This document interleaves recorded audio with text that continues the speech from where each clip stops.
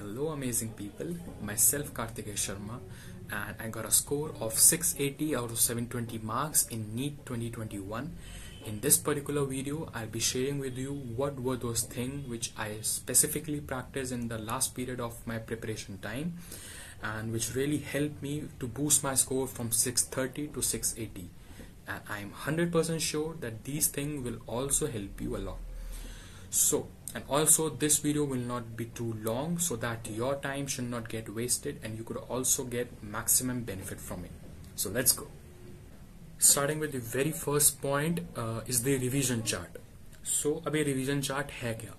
So during the last 6 to 7 month of my preparation journey, मैंने अपने father की help के साथ एक chart बनाया एंड बेसिकली इस चार्ट में मैंने अपने 11-12 के सारे चैप्टर्स जो हैं physics chemistry biology all those 96 chapter I wrote them sequentially in this chart. अब इस चार्ट को यूज कैसे करना है, इसका बेनिफिट कैसे मिलेगा, तो अगर आप अपने सारे 96 चैप्टर्स एक पेज पे एक पूरे चार्ट पे अपने सामने लगा के चिपका दोगे in front of A study table, तो ये आपको बहुत क्लियर व्यू देगा, क्लियर विजन देगा कि हाँ सारे 96 चैप्टर्स मेरे सामने, तो अपना जो पूरी रिवीजन स्ट्रैटेजी है आप उसको बहुत इजीली मैनेज कर पाओगे, इजीली बना पाओगे।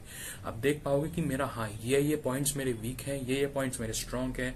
From revising one chapter and to revising a whole unit such as mechanics and organic chemistry, तो वो आपको बहुत हेल्प देगा जब आपके सामने वो सारे चैप्टर्स रहेंगे। सेकेंड थिंग इज दैट कि जब भी आप कोई चैप्टर रिवाइज करो तो आप उस चैप्टर के सामने एक छोटा सा स्केच पेन से टिक मार दो, क्योंकि सारे चैप्टर्स आपने लिखे होंगे सीक्वेंशियली। तो जब आप टिक मार दोगे ऐसी जितने भी रिवीजन करो उतने ही टिक मारते जाओ। सो लास्ट में क्या होगा, आप देखोगे कि एक चैप्टर्स के सामने 6 या 7 या आपने जितनी बार रिवाइज किया वो उतने टिक होंगे। सो ये आपको बहुत ज्यादा कॉन्फिडेंस देगा कि हाँ मैंने इस चैप्टर पर इतनी बार पढ़ा है तो ये मेरे को बहुत अच्छे से आता है। ऑल्दो उसकी अगर एक आध चीज आपके दिमाग से निकल रही होंगी at the point due to anxiety, सो फिर भी वो बहुत कॉन्फिडेंस देगा कि मैंने तो इस चैप्टर को इतनी बार पढ़ रखा है। सो revision chart was very important for my preparation and ये उन्हीं में से एक बहुत important चीज थी जिसने मेरे को लास्ट में इतना सारा benefit और confidence दिया। The second thing which helped me the most was planning my each and every day a night before. So ये जो टेक्निक है आपने देखी होगी, बहुत जो बिजनेस पर्सन्स एंड जितने भी सक्सेसफुल लोग हैं इसको वो यूज करते हैं। इवन बहुत ऐसे भी एस्पिरेंट्स होंगे जो इस टाइम पे इसको यूज कर रहे होंगे। मैं क्या करता था, मैं एक रात पहले नेक्स्ट डे मेरे को क्या टॉपिक्स कवर करना है, क्या क्या पढ़ना है, मैं वो चीज को लिख लेता था ब्लैक बोर्ड पे कि कौन कौन सा टॉपिक्स करने हैं, कौन कौन सा मॉक टेस्ट देने हैं। सो अगर आप ऐसा करोगे, अगर आप लोग अपना पूरा अगले दिन को मैनेज कर लोगे, तो यू विल फाइंड दैट कि आपकी जो प्रोडक्टिविटी और आपका फोकस है ना वो इतना बढ़ जाएगा कि बहुत इजीली और बहुत ही एपिक कंसंट्रेशन के साथ आपकी चीजें होने लगेंगी, जो इंटर्न आपके मार्क्स और आपकी परफॉर्मेंस को बिल्कुल ही ड्रास्टिकली बढ़ा देंगी। ऑल्दो इसका इफेक्ट आने में थोड़ा टाइम लगता है, you will found it effective like after 2 to 3 days, but ये चीज बहुत हेल्प करेगी अगर आप अपने एक दिन पहले नेक्स्ट डे को पूरा मैनेज कर लेते हो। सो ये चीज तो वन ऑफ दी मैं जैसे बोलूं बिगेस्ट फैक्टर है जिसकी वजह से मेरी प्रोडक्टिविटी लास्ट के 6 to 7 मंथ में इंक्रीज हुई। सो द थर्ड थिंग जिसको अगर आप प्रैक्टिस करते हो अपने लास्ट मंथ्स में, जो आपको इतना बेनिफिट दे सकती है, वो है कि practice as much questions and as many mock test as you can. अगर आप अपने लास्ट के मंथ्स में बहुत ज्यादा क्वेश्चन प्रैक्टिस करोगे, मतलब अपने सबसे ज्यादा, जैसे मैंने अपने लास्ट के 6 to 7 मंथ में बहुत ही ज्यादा क्वेश्चंस प्रैक्टिस कर लिए थे, taking the number of count मैंने अप्रॉक्स 40,000 क्वेश्चंस प्रैक्टिस किए थे अपने लास्ट के 6 मंथ्स में।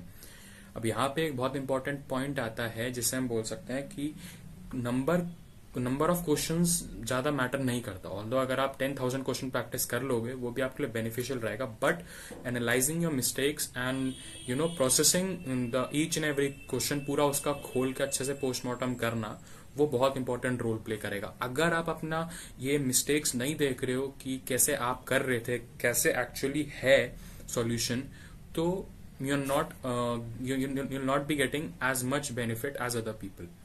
So ये चीज आपको देखनी पड़ेगी, practising number of questions and mock test plus analysing each and every mistake of yours and जो उसका करेक्ट एक्सप्लेनेशन है उसको देखना। सो ये दोनों का ही number of question and analysis जो होती है, दोनों का ही बहुत इंपॉर्टेंट रोल होता है आपके लास्ट मंथ्स में।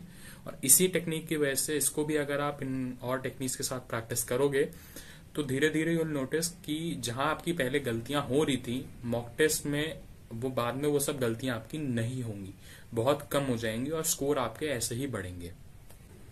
So the last but not the least जो चीज थी जिसने मेरे को इतना हेल्प किया वो थी मेंटालिटी।